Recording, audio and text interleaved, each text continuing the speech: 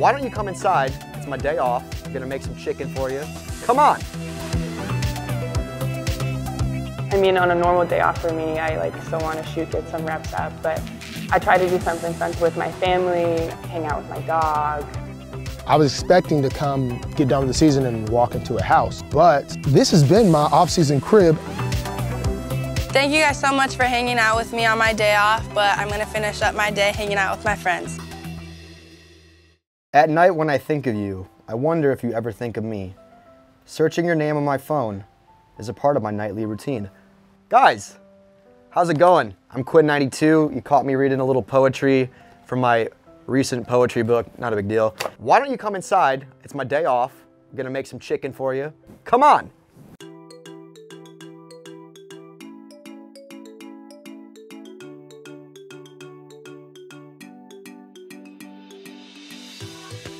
And what do you know? My beautiful wife, Macy's in here, cutting up some veggies for us. It's a chicken Greek feta bowl that my wife and I eat pretty often on weekdays. We actually do. She's really gotten me into cooking. I've always wanted to be a chef deep down. I'm a big fan of Action Bronson. Just tatted up chefs, that's kind of what I want to be, you know? So the Mustard Mike Instagram page, I was just I think it'd be cool to do something that was a bit of a parody of real food blogs. And it's food that you rarely make yourself. Yeah. It's typically something that I've made or from a restaurant. It's basically all her stuff that I just take photos of. Let's go. Here you go. So yeah, we back here host a lot. Someone I'd want to cook for, my number one answer would be Bill Murray. He's not a musician, but he's my favorite person. I have a Bill Murray tattoo here. Musician, Sam Cooke probably. Did you just see what he did with his head? He just nudged me under my arm. My number one collab would be Jack Johnson. It'd be a dream come true, so. And his music's fantastic, so.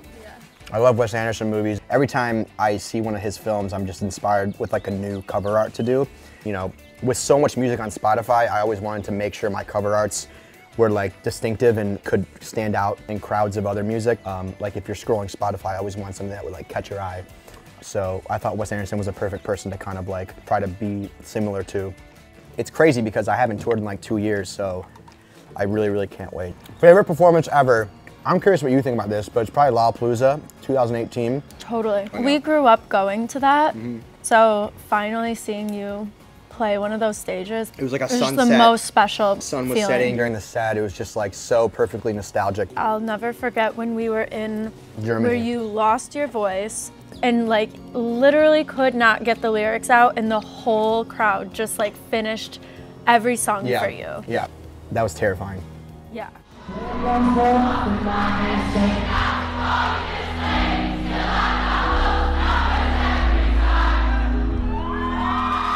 I'm gonna go get some work done. It's a day off, but there really are no days off. Let's go.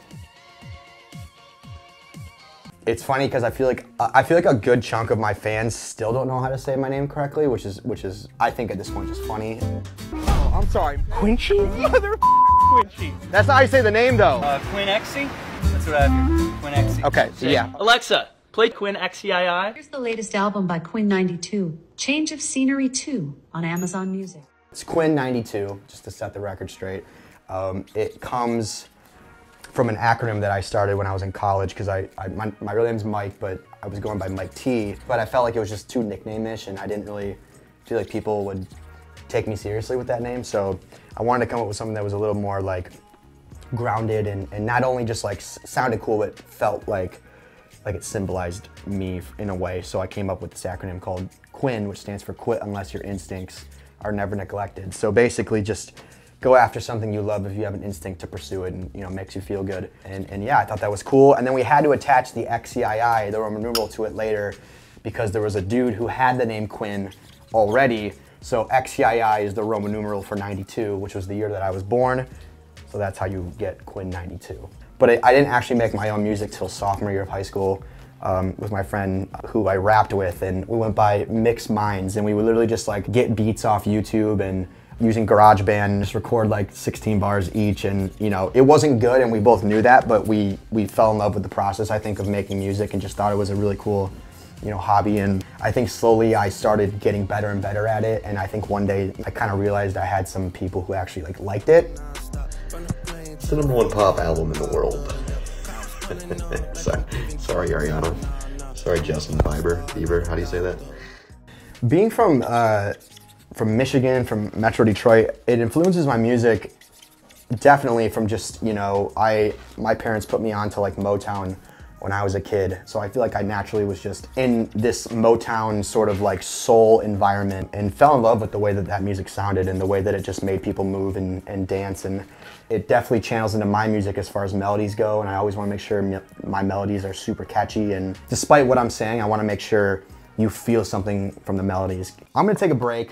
Let's go kick the soccer ball around. So before we kick the ball around, guys, I gotta put on a jersey. Favorite soccer jerseys, favorite jerseys in general. This is a retro LA Galaxy jersey, super fire. Another Galaxy jersey is Zlatan Ibrahimovic. The man himself, when he was playing on the team, gave this to me. Custom Quinn '92. Chelsea though, this is my favorite soccer team in the world. And on the back here, it says Cranberry with the number 3. You're probably like, what? Who is that? Who's Cranberry? It's something that we say before shows in my tour group. So we all put our hands in, we go 1, 2, 3, Cranberry. Soccer, aside from food, aside from music, is my 3rd favorite passion. Probably my 2nd favorite thing to do in the world. I ended up playing in high school, almost played collegiately, but decided I wasn't gonna go pro, so would have kind of been a waste of time. Even if like, it's not, something I'm the best at anymore, it's just for me just to get outside and like play with the soccer ball is really cool. My favorite player is Didier Drogba from Chelsea. I'm trying to get a tattoo of him, he's the GOAT. So my wife started a home decor company called Sanctuary recently. Let's go see if she needs my help. How about you just read this order out? We need a sipping tumbler. What is that? I've learned so much about home decor. Like this is called a cruet. These are really cool. This is perfect for anyone who wants like cutting up things and serving it. Like, what is this? Absolutely adorable. So this is probably what I'm gonna do the rest of the day. Thanks for checking out what a day off looks like in our life. We love you. Have a great day. Thanks for coming by. Coming up next. Go do the other things that interest you. Go do other things that give you energy and that you have fun with. I want that person to believe that they can't stop me. When you're a real hooper, you're an elite athlete, those days off, you can't help it to want to get in the gym. You have that itch, you have that urge. I think it comes out on the court, just seeing how animated she can get after an and one or a good play. She's not afraid to display emotion during the game, which I think is fantastic, and it's actually good for the women's sport. Dribbling with my head down, I'm not a confident dribbler. That's how I'm assessing it. Stoudemire, I call him Yoda sometimes, so I feel like he's really wise. I didn't start playing basketball until like late 6th grade. I was not interested at all in sports. And then something just clicked. I had a good coach. I had good teammates, and I really enjoyed the sport. The thing that really stands out is just the spirit of what makes her who she is. It's her positive energy and her work ethic. Hi, I'm Cameron Brink, Stanford women's basketball player, 2-time gold medalist, NCAA champion. Welcome to my day off. I think it's important to get in here, do your work, but then when you're not working, go do the other things that interest you. Go do other things that give you energy that you have fun with. I mean, on a normal day off for me, I still want to get in the gym. I still want to shoot, get some reps up, but I try to do something fun with my family, hang out with my dog. Today we're going to the beach, gonna play some spike ball, eat some good food, maybe do some Pilates, and just chill out with the family. We're riding in my parents' Sprinter van, so it's like a big camper van, and I get to chill in the back on this nice bed. I don't really get a lot of time to do fun stuff on off days. Usually I'm doing schoolwork or training or just like napping all day. So it's nice to get out and do something fun and different. It's pretty hard to keep Cameron away from the court just because it's what she loves, and even on her off days I think it's something that helps her relax and recharge. Look at all of Cameron's accomplishments so early on in her life, and I'm just excited to see what else there is to come. I guess I've kind of always been able to move pretty well for my size. I mean, both my parents played Division I basketball at Virginia Tech, so I think I kind of, their amazing genes got passed down to me. I feel really thankful to have my height. I used to be really insecure about it, but now I'm extremely thankful for it, and it helps me do what I love. Raising Cameron like any child, it's been a journey, and you know, we're fortunate to have two really special kids with Cameron and Cy. You know, Cameron's journey's been pretty extraordinary, and I think part of our learning along the way has been to give her space to be her own person, to strike a balance between being the disciplinarian and knowing when to push her when she didn't want to get out of bed and go to practice or study, but then giving her the space to be the person that she needs to be. But she's been a pleasure to watch grow up. She has two sides. So from a basketball perspective, she's very competitive and fiery, and off the court she's just super fun-loving, silly, compassionate, kind. She does have an edge though, you know, that will come out, and then, you know, we're continuously trying to help her smooth out the edges. I feel like almost every meal I eat is a cheat meal in a sense, but I love to read. I've definitely been getting into meditation more, say positive affirmations. Breath work helps if like I'm feeling anxious or worried about something. And then just spending time with family, I think. I mean, it's my favorite thing to do. They never forced me into playing. That's why I started so late. They just kind of wanted me to be happy in whatever I was doing. And I really appreciate that, because I think if I was forced into it, I wouldn't like it as much now. But of course, I mean, like, they know the sport, they know what they're talking about, so hearing their feedback was definitely tough at times, but I mean, I definitely take what they say seriously, and they're both huge role models to me. I think my dad tells me a lot that, like, any publicity is good publicity. Like, not everyone knows who I am truly, and if they're basing what they know of me off of just social media or what they see on TV, like, that's not an accurate depiction of who I truly am. I definitely want to play professionally. I would love to play overseas. Yeah, I mean, that would be the dream. I want to play basketball for as long as I can. But then after that, I mean, I just kind of see where life takes me. Today's my off day, but I still got shots up, and I think it's important to me to still get in the gym somehow, whatever I do. Even if it's just ball handling or shooting, I think it's really important for me to just spend time in the gym and get some work done, because basketball is therapy to me, and it helps me get my mind off of things. So I think it's really important that I try to get in the gym as much as possible and spend time bettering myself as a player.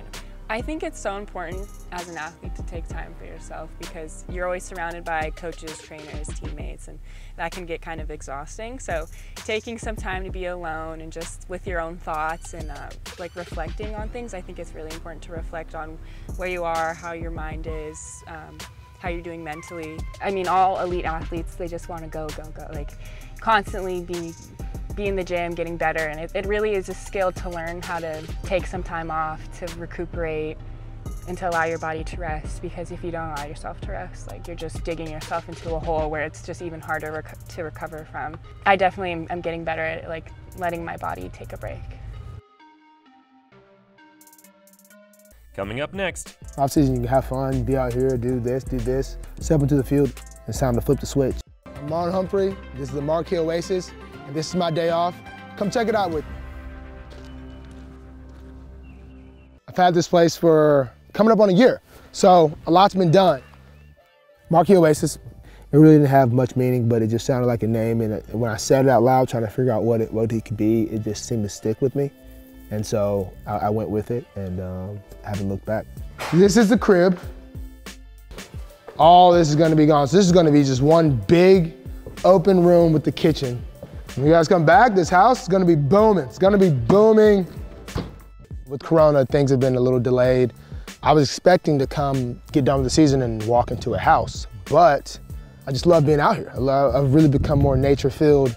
My dad was like, why don't you get a camper? I was like, you know what, I'm gonna get a camper. So this has been my off-season crib, as you see. Pretty nice camper. I mean, I think it's state-of-the-art. We got the living room, nice, beautiful couch. Look at that. This turns into that. Boom, I have slept there before. Then you got the table. Nice little table. Sectional couch. And then a nice, easy bedroom. You know, you don't need much. I recently just signed a deal with the Ravens. A new contract means you get a little more, money. And my coach is like, why are you living in a camper? I'm like, What do you mean? Well, I live in... It's been funny to tell people I'm living in camper, but it's been even funnier when they come and visit me and then I'm like, this is where I'm living. Family was probably the biggest reason why I got this place. What I'm most excited about is these trees. So I love fruit. I love fruit, love, love, love fruit. And I've always wanted just to be able to walk outside, grab some fruit, and then keep going. And then also alongside this side. So it was a long day laying all this grass. It was a good workout, but I didn't know that. It's something I learned. I didn't know laying side would be that tiring, but I really love doing things that involve outside when it's like hard work. You know, I've kind of gotten a lot of workouts from doing this. It's some good workouts, so I really like the outdoor work when it's pretty tough. Off season, you can have fun, be out here, do this, do this. Got to train still, but when you step into the field, it's time to flip the switch, and that's kind of how I saw Saban. He has a little smile with you, a laugh with you, but when it was time to work, it was time to work, and when it was time to have fun, he had fun. And the fun was after winning. And he's a guy that just doesn't really like to lose. I don't think he cares too much about winning. I think he just doesn't like to lose. So I'm gonna show you guys a little spin around the property. Got a lot of water to cover and a lot of land to cover, so let's get started. So, I got a lot of water out here, so I named all the water. Most of them have some sort of significant meaning. So the street I grew up on was Woodbine Lane. So this one is Woodbine Pier here. So, see if you got these trees. This point here is what a beaver leaves after it gets done. So, right now they're getting at this tree. They're getting at that tree. This whole thing, all this is from them. This will, of course, be where the pool will be and the gym, and that'll be Marlene Way in honor of my grandmother. So this is gonna be a shooting range. You got a lot of land like this. It's a really cool thing that's been special for me and other people. You don't have to go to a shooting range. You can just come out here, and this makes it a lot more safe, having a roof, your own individual bay with your own little box that comes out here. That was kind of the vision behind this, to have a safer way to shoot guns and different things like that. Stuff's everywhere. I got another side-by-side, four-wheeler, tractor. These are fun once it gets warm out, which is basically getting warm out. Some fishing reels, which I need to grab one of these.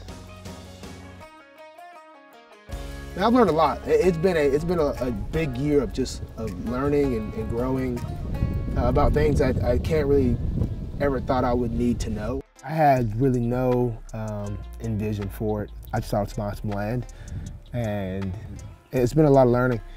It's been cool though. Guys, thanks for coming out, checking out the day with me. Had fun, but I seriously got to go finish this house, so you guys got to go. Get out of here.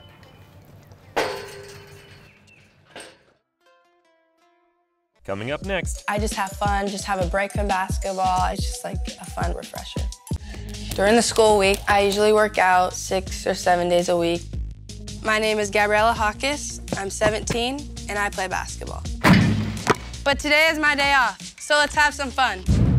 I like to do something because I don't like to just lay in bed all day. I've been thinking about me going to college and that I'm not gonna have easy access to hang out with my family and friends as much, so I've been taking that into account to not take anything for granted when I'm here. I think days off for an athlete are really important because you don't want to get burnt out. You want to give your body a rest, your mind a rest. You want to have the sport you're playing be fun still, rather than it feels like a chore. So 3 of my cousins, Olivia, Sofia, and Neta, they'll all be dancing today. When we were younger, we would always make up some random dances to show to our family to perform, you know, like at Christmas, Thanksgiving, you know, just kind of anytime we were all together. I just have fun, just have a break from basketball. It's just like a fun, like, refresher. Speaking of which, let's go.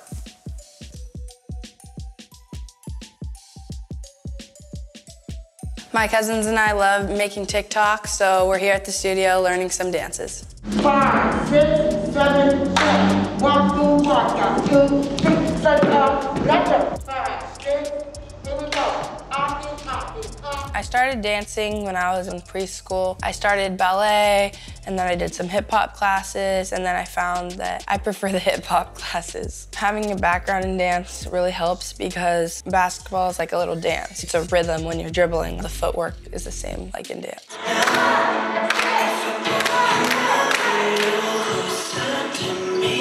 Something you can feel. Could you give me something I've been looking for all my life? You're so free, I can take the wheel. I'll never ask you why. Just give me your emotion.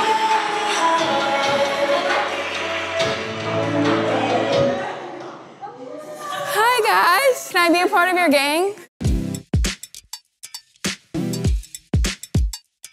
I just come to the studio every now and then just to dance and rehearse a little bit, and then I heard some music in here and I was like, what's going on? And they were just dancing, having fun, and I wanted to join. I want to get in on this little dance. Can I join? Of course. I can take my spot. I can take your spot? Yes, you promise? I promise. Okay, let's do it. You're so tall compared to me. So we start in this straight line formation. Here. Yeah, you're back here. Cool. 5, 6, 7, and 1, 2, 3, 4, 5, 6, 7, 8. Bring it down. 2, 3, 4, 5, 6, 7, and slide. Slide. Back step, step, and grab. Fire. We can try and speed it up to tempo if you'd like. Yeah, let's try tempo.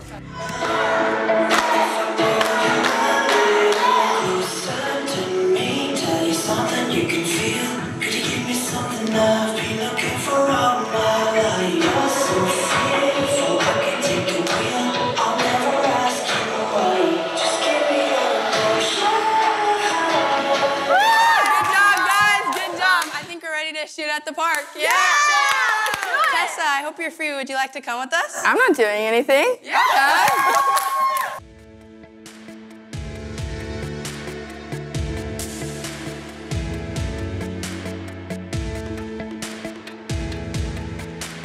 Closer to me, tell you something you can feel. Could you give me something I've been looking for all my life? You're so fearful, I can take the wheel. I'll never ask you why. Just give me your emotion.